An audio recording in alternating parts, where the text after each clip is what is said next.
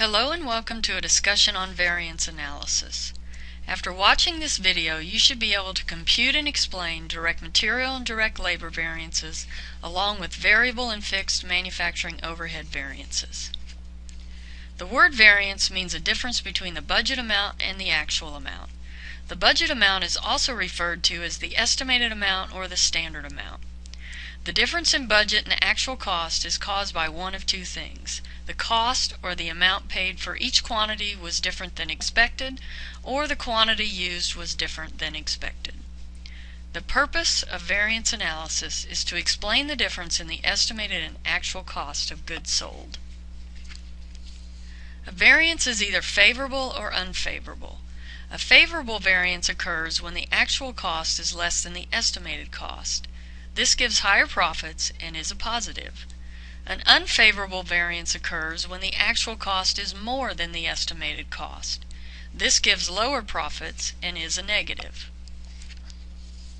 The accountant must gather a lot of information before computing and analyzing variances. Actual costs are recorded in the general ledger. Standards are the estimated cost and quantity amounts stated on the cost sheet. Actual direct material costs are stated on the supplier's invoice paid by the company. Actual direct labor cost per hour is found in the payroll records. The actual quantity of materials purchased and used is stated on the inventory report. The actual hours worked are reported on the payroll reports. Let's discuss direct material variances first. Variances are related either to the amount paid or to the quantity used. The left side analyzes the amount paid, and the right side analyzes the quantity used. Let's talk about the left side. On the far left is the total cost of the actual materials purchased. This is computed by multiplying the actual quantity purchased by the actual price for each one. The total amount is also stated in the general ledger. The same actual quantity purchased is multiplied by the amount the company expected to pay for one, which is the standard price. The actual amount paid on the left is compared to the amount the company expected to pay, and the difference is referred to as the price variance. The difference in the actual price and the standard price creates the variance. The right side of the variance calculation analyzes the quantity used. The actual quantity used from the inventory report is multiplied by the standard price to get the estimated cost of that actual quantity used. This is compared to the estimated cost of the quantity that should have been used to make all of the units. The S in the SQ comes from the standard quantity, which is the quantity that should have been used. This is multiplied by the standard price to get the estimated cost of direct materials to actually make all of the products. The difference in the actual quantity used and the quantity that should have been used creates the variance. Direct materials has two AQ times SPs in the middle. Direct materials purchased and direct materials used is not the same quantity because direct materials can be purchased and stored in the warehouse to be used in a different period. Direct labor and variable manufacturing overhead are computed using the same format as direct materials. Direct labor and manufacturing overhead are not put on the shelf in a later period. There is only one AQ and SP in the middle because the actual quantity purchased and used is the same.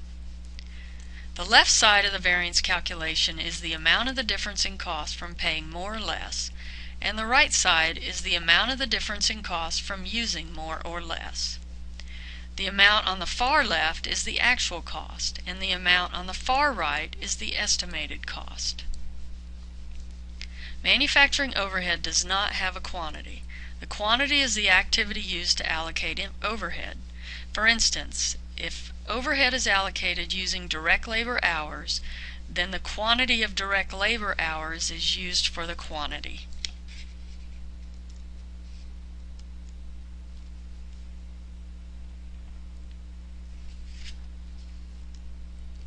The calculation of the variance for fixed manufacturing overhead is different than for variable product cost. Variable product costs have to account for the fact that when the quantity changes, the total cost is supposed to change. Fixed costs do not change because quantity changes. The left side does not require a calculation. Actual cost is stated in the general ledger. The budget cost is the original estimate used for allocating fixed overhead.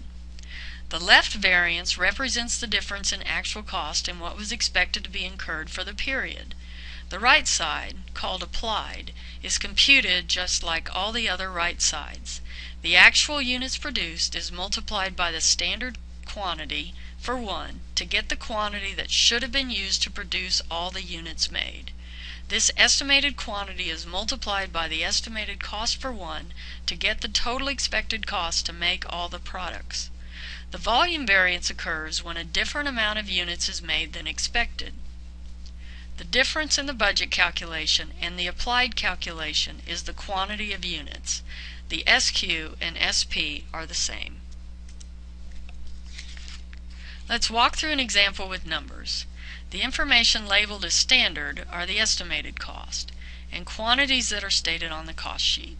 The actual materials information and the units produced is from the inventory report.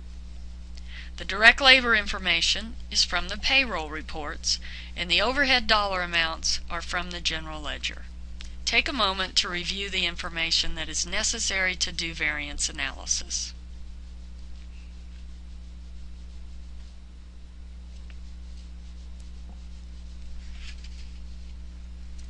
Let's now use the information and perform variance analysis to explain what caused the difference in the actual and estimated cost of material. Materials purchased is analyzed on the left side, and materials used is analyzed on the right side. On the left side, the total actual cost of $46,210 divided by the actual quantity given of $15,000 gives a cost for 1 pound of $3.08. This is 8 cents higher than the expected cost of $3. This 8 cents difference results in paying $1,210 more than expected. Paying more than expected is unfavorable.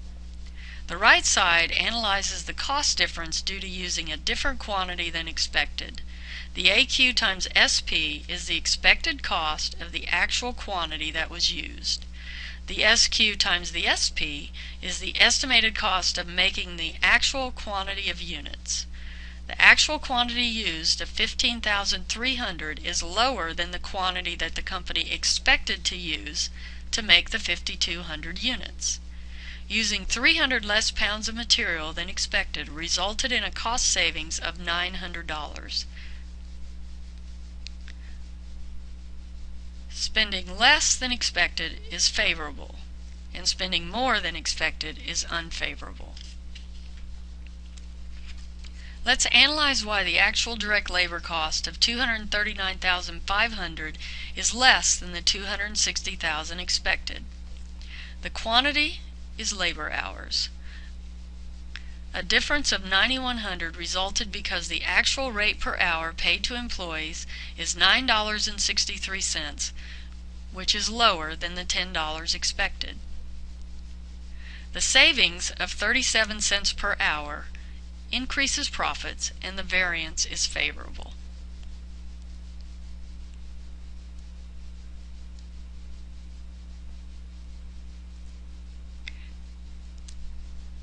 On the right side, the 11,400 favorable variance or cost savings came about because the company actually used 24,860 hours when they expected to use 26,000 hours to make the 5,200 products they actually made.